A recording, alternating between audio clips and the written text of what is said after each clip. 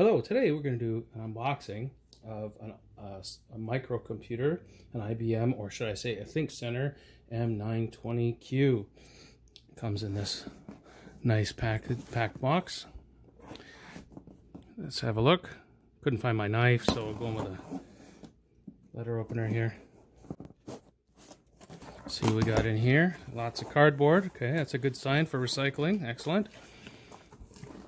Here's clearly the main unit right here. See if it'll... Nope, I gotta get some of this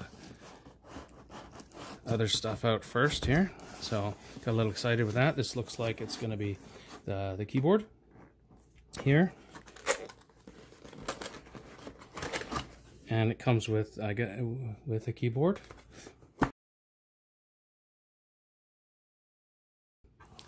And the main unit here.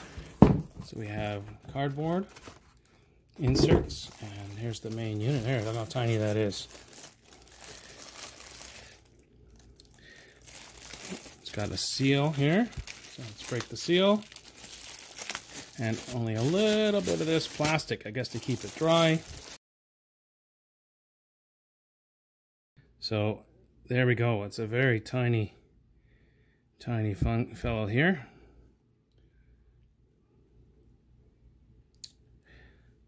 It's got the sticker for the Intel Core i5. And here's what's in the back here. It's very compact. Looks like DisplayPort, high-speed USB 3, HDMI, another USB, and well, these blue ones will be the high-speed USB 3, I suppose. Another DisplayPort here. A serial port, 9-pin serial port, Ethernet port for your network, and this is the IBM Power. This is more of an industrial kind of model you can put on the back of a TV or in a small location somewhere. You can buy different kinds of mounts for it, but it's very compact. Here's the front. So we have this way. We have USB here. And it looks like USB-C here in the front. Headphone audio out, analog microphone input, power button. Power button here has a nice cover. You can peel that. It's a nice and heavy feeling, very sturdy. Get the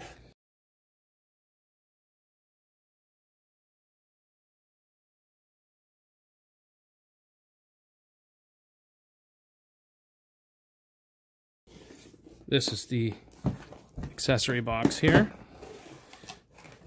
Oh, this comes with quite a bit of stuff in here. It's quite heavy. Let's see what we got here. We got a standard power cord, AC power, with another piece of plastic here. I guess to keep it from bending and shipping or whatever. What else do we got here? Looks like a vent cover. You can replace it. Interesting. There's screws. You can undo with your finger here.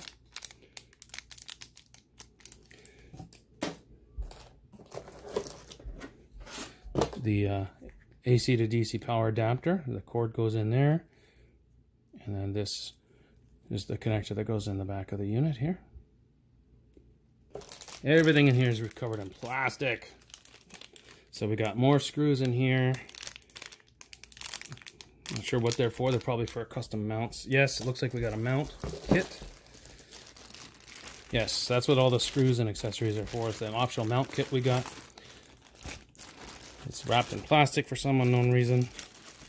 It's got some sticky stuff in here. It's interesting. That's interesting. It's kind of this loosey-goosey, rubbery with sticky. That's a strange place to have it there.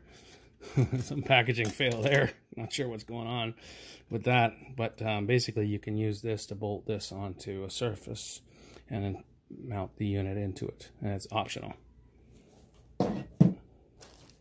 But wrapped in plastic, not awesome. Okay, so it looks like this is Wi-Fi antenna. That's probably what this connector is for. Yes. If you look more closely, that is an antenna connector, which is probably an option that we selected. Got a basic mouse with it. It's wrapped in plastic for some reason. More plastic. Just a very basic GP mouse wheel. Very basic. More screws. And another mounting bracket. So this is interesting. So, I guess, yeah, I'll have to figure what this one is for. The unit itself, very tiny.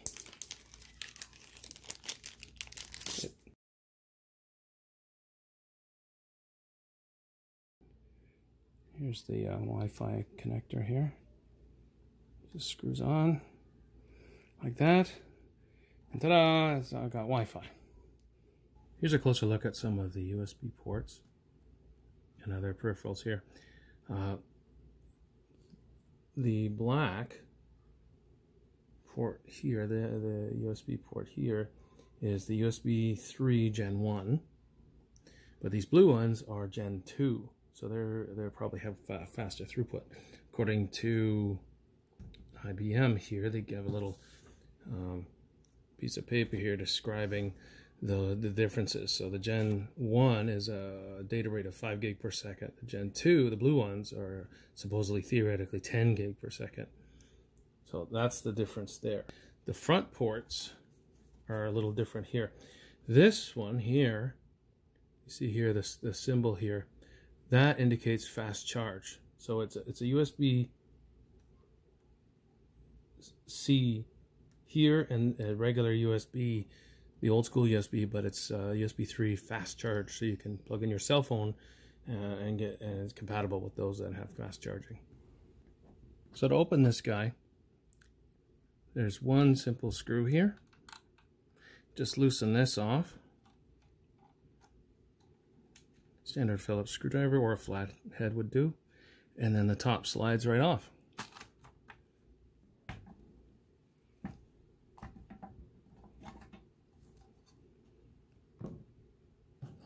So there's not a lot for the user to get at in here, but here's the cooling fan clearly, so you can clean that out. This component here in the back is modular, so you can take that out and order different types of interfaces. We happen to order this one with a serial port and looks like a display port there. In here is you could put a larger 2.5-inch form factor drive. Right now, I believe it came with the NVMe, the smaller chip type storage. But it looks like there's capacity for 2.5 form factor. So you just squeeze that. You got this connector. So here's the SATA connector underneath there for a standard SATA drive. You got to watch out for that ribbon. Don't pull that out. That's not good. So, and it just clips right back in here. And underneath that's your Wi-Fi mini PCI card there. But there's not a lot for the user to get it in here. Like I don't even see where looks like things can clip. Look at that. The fan will clip off, so you can clean it out. Oh yeah, you can't get it out without that wire. So if you needed to get underneath this unit, looks like you can easily take off this wire and unclip this, and then the fan assembly lifts right off in case you need to get at other things. It looks like there's a CMOS battery right under there, so it looks like it's pretty easy to get at. In addition, there's a plate here you can undo. There we go. No more screws. Just pop this right off. There's your NVMe solid state, the full factor. And here's your RAM. So it looks like there's one RAM slot occupied, but it has two. These are very easy to access, all these components. So the RAM and the solid state is very easy to get at.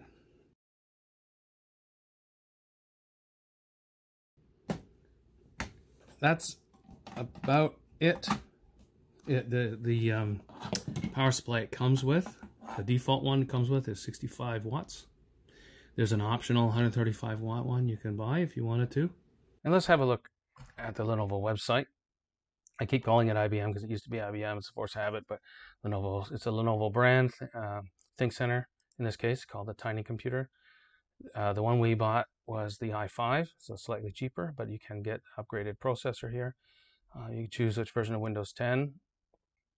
You can upgrade to 32 gig memory. The storage, there again, there was the 2.5 form factor SATA slot. You can have a standard SATA drive, or like you could have the platter drive here as listed here, or a solid state drive, or you can have up to 1 terabyte solid state, the chip, the M2, the solid state. We had a look at that. It has the standard Intel graphics, so it's not really a gaming rig. It's for a business machine or like a kiosk or something. It's got a lot of power, more power. You can do a lot more than just a kiosk, but not so much a gaming rig. The expansion spot that we bought the Wi-Fi option. The dimensions, they're quite small. This thing's only is 3 pounds. It's pretty dense, but it is quite small. Some of the USB ports have different speeds as shown here. Multiple display ports. In the punch out area, the punch out that we got was the serial. They're calling that a punch out. And the gigabit Ethernet port. And there's other add-ons you can get. Very compact, very nice. The analog audio here is the 4-pole, the TRS, so you can plug in a headphones that have the 4-pole and have one connector that includes a microphone as well. It's compatible for both the old school analog headphones as well as the newer style that are the more common in the smartphones. So there you have it, just a basic quick view of this little tiny computer. Very space efficient.